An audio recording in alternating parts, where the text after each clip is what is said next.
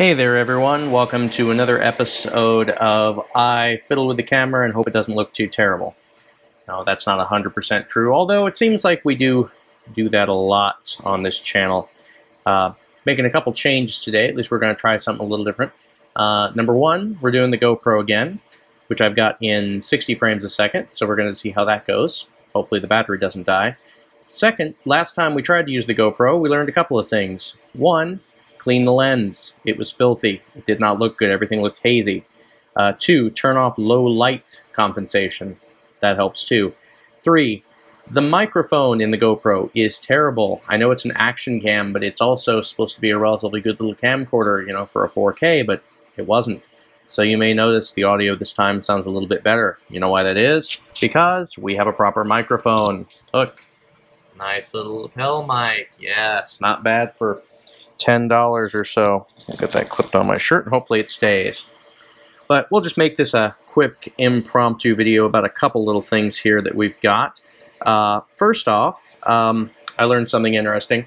I bought this little battery pack. It's just a 12-volt battery pack used for like security cameras and such. And just for fun, I cracked it open. A couple things I learned. One, not very good screw holes. Literally, they're under these little rubber pads here. Tried to crack it open.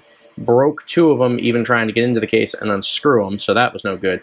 And second, the crazy thing is I thought this would be like a 3.7 volts lithium with a boost converter or a buck converter or something in the case, because, you know, it's kind of big. It's not. It's three 3.7 volt stacks going like this, all wired together, and then just to the output. And the scary thing about that is this is just straight up 12 volts.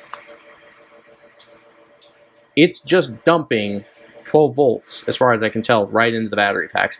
I think there's protection circuitry on them, but I'm honestly not 100% sure about that. But it hasn't exploded yet. But you know what? We're not going to leave that plugged in unattended, just in case.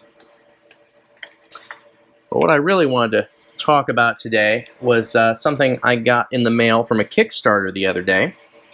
And let me unplug this. Take the case off of it so you can get a little better look at it.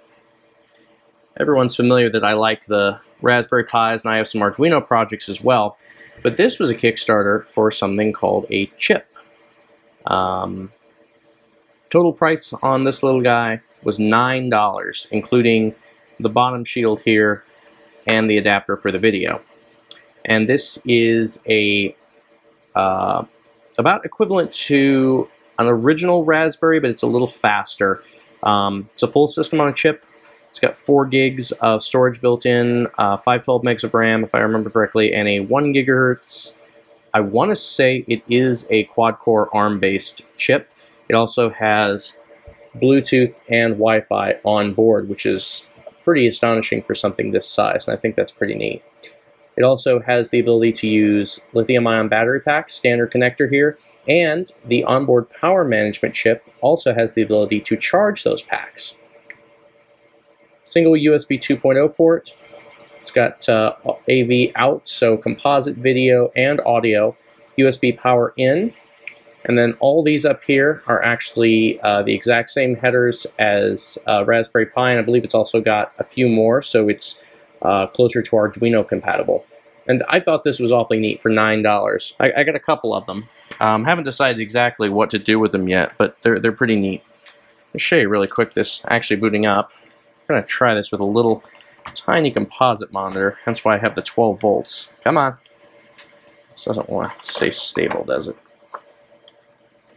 There we go. Okay. So we're going to do composite video, which is into there. We need to power the monitor. So we're just going to grab that scary 12 volts, power the monitor. And finally, we need a power source for it. So let's grab our USB pack here. And the other end of it, wherever it has wandered off to, that's 12 volts. Sorry guys, I've lost, there it is. Alright, and let's see if we can boot this up. And it's actually pretty spiffy. I mean, you're not going to get good resolution. This is a little composite monitor, but it ought to work. Alright, turn on the power pack. Come on.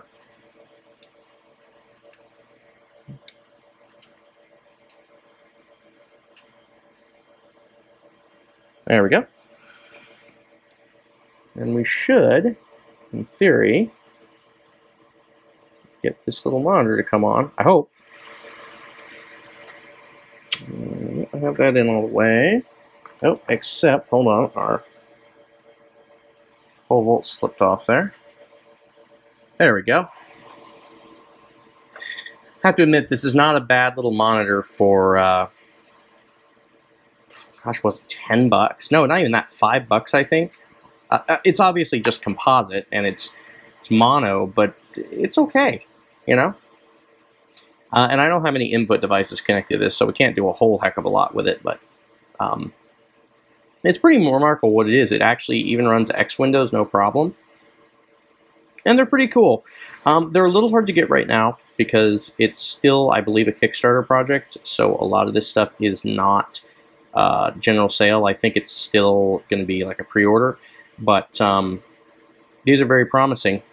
The OS is not 100% perfect. It's Debian-based, so it's very similar to Raspbian, but it's not identical, and the GPI